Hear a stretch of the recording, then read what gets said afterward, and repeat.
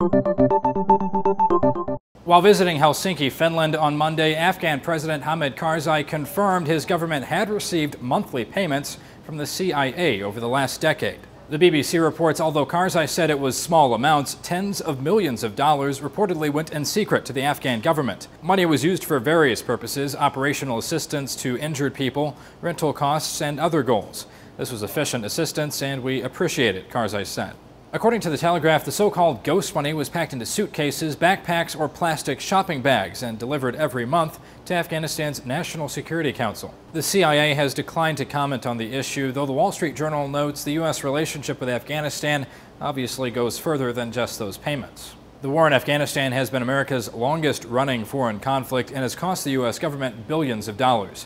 Moreover, the CIA works closely with the Afghan intelligence agency against Taliban groups. According to the New York Times, the payments also allow the CIA to maintain access to Karzai and his inner circle. Karzai wants to control Afghan militias the CIA created for the purpose of targeting al-Qaeda. The U.S. is not the only government that has paid Afghan officials. In 2010, Afghanistan acknowledged receiving money from Iran's leadership. The Guardian reports the United Kingdom's Secret Intelligence Service, MI6, has also paid the Afghan government, although not as much as the U.S. did. Now, some British officials wonder if Afghan officials might have taken advantage of the UK's desire to reach a peace deal. Analysts fear U.S. payments to the Afghan government might have encouraged corruption rather than political cooperation. For Newsy, I'm Zach Toombs.